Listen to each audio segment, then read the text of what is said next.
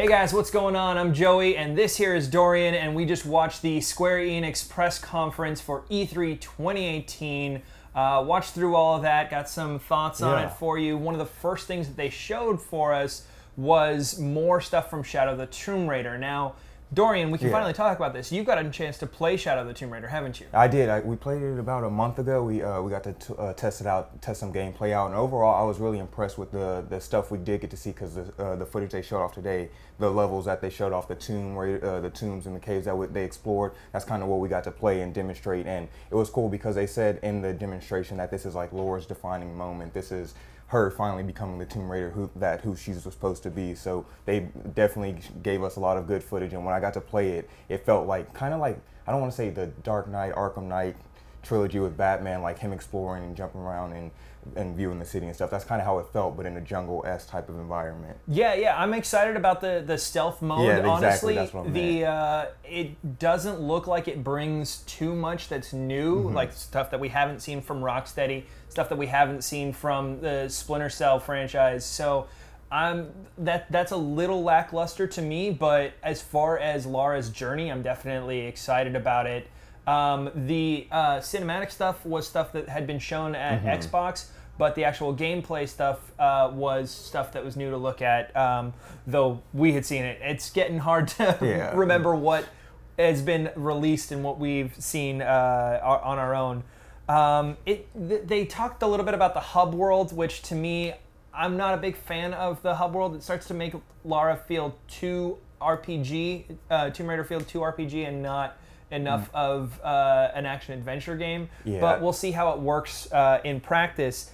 The next thing they talked about was new stuff for Final Fantasy XIV Online, including a crossover with Monster Hunter World, and that is coming in summer of 2018. Also, they partnered up with Don't Nod, the guys who did Life is Strange. For the Captain. That looked kind of interesting. I'm not gonna lie. I haven't played the first one, so this definitely made me want to go see what that's about. Life is Strange is a very it's a very different kind of game, and this definitely looks like the same kind of thing. This is the kind of game that I would refer people when they say that they don't play video games or something like that. This right away, Captain Spirit looks like something that I'm like, just I'll give it a try.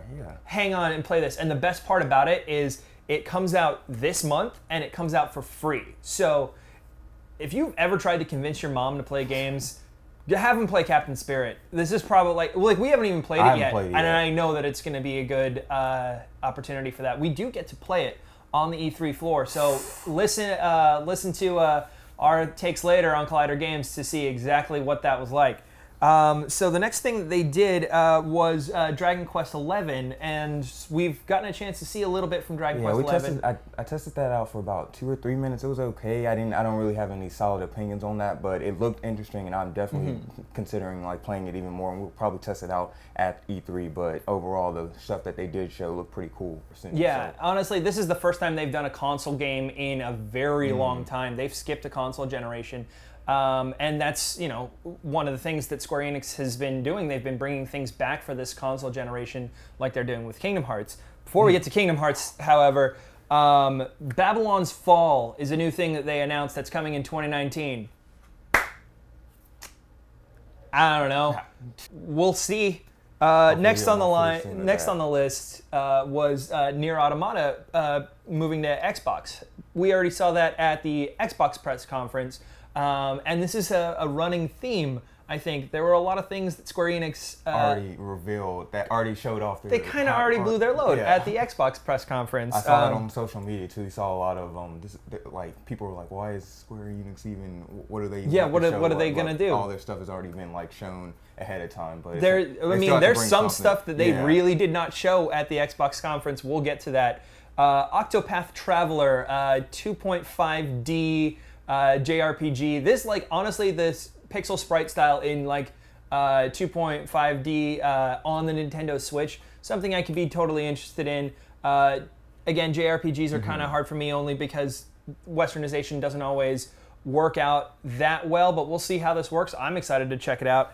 Next on that list, though, was Just Cause 4, and Rico being back That looked amazing. Like, as soon as I saw that one, I'm like, all right, I got to Yeah. get this game. Especially because of the new elements they're introducing, like the weather and all that stuff. That's nothing. The jets and all of that excited me so much. I'm ready for this game. When is it supposed to come out again? That one is coming out December 4th. Okay. So they showed the cinematic stuff. They showed the footage at Xbox again, but they didn't show the interview, the developer interview, which was describing the new world, the new grapple, the extreme weather, all that kind of stuff. So we did get some more information on it, but again, a lot of it was shown at Xbox. Square Enix, why are you having a press conference?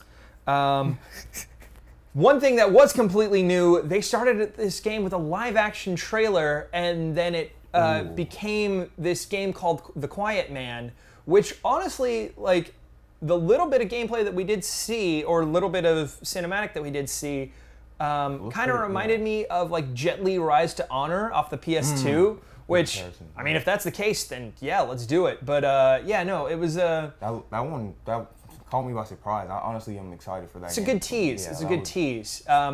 No information about it, but you know, we'll see what happens. Maybe there's a little more information on the floor that we can get to you.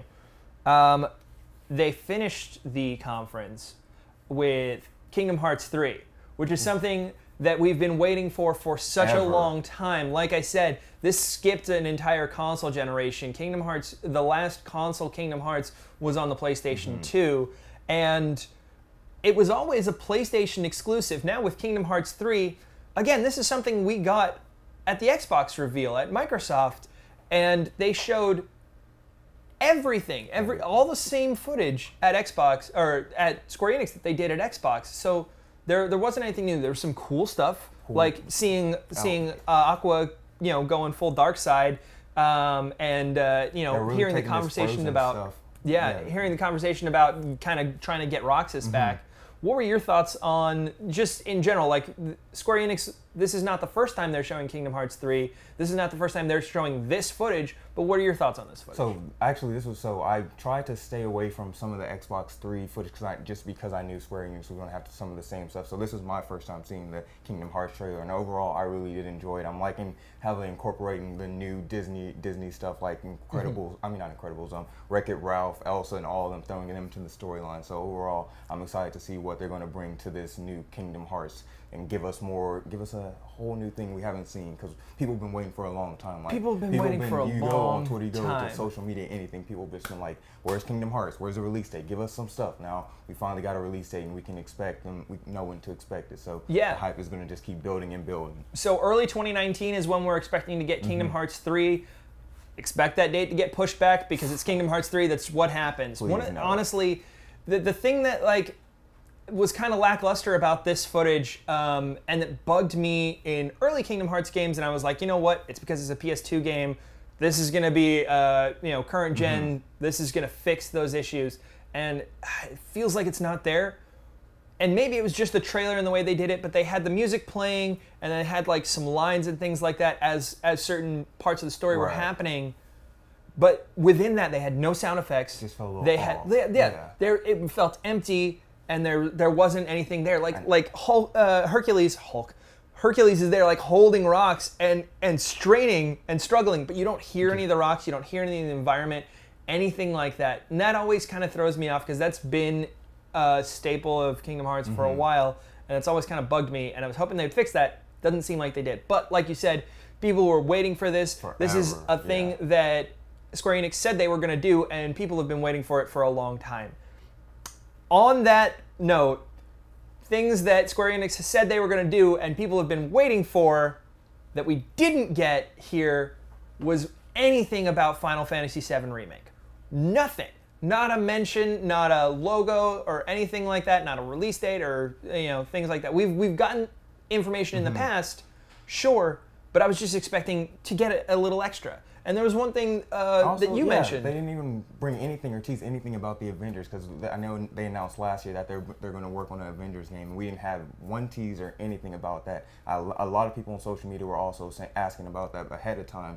hyping it up and like, okay, we're finally going to get something teased, but nope, they didn't. Like, and you would think, especially since they already showed a lot of their stuff at the Xbox thing, this is something that they could bring in and like try to blow the floor with people, but no mention, no tease or anything. Yeah, so it kind of bummed me out. And it's going to be a Crystal Dynamics project that's worked on with Eidos Montreal as well. And both of those studios are kind of busy at the moment, so maybe that's one of the reasons it just like wasn't ready for E3, and they'd rather just not show anything. But still, like overall, I think this was kind of a lackluster press conference. Hopefully, Square Enix has some cool, interesting stuff to show us on the floor to elaborate on these games that they showed. But what do you think, guys? Let us know in the comments. Be sure to like, share, and subscribe specifically to both Collider Video and Collider Games. That's youtube.com/Collider Games. I'm Joey. You can find me on Instagram and Twitter at Joey Rasool, RASSOOL. Dorian, where can they find you? You can find me at Twitter, Instagram, Dorian Parks and Rec, Dorian in Parks and Rec. Let's talk about Twitter, talk about social media. We got talk about Marvel, talk about Avengers. We do all that here. So make sure to follow, like, and subscribe, and we'll see you later for a new video.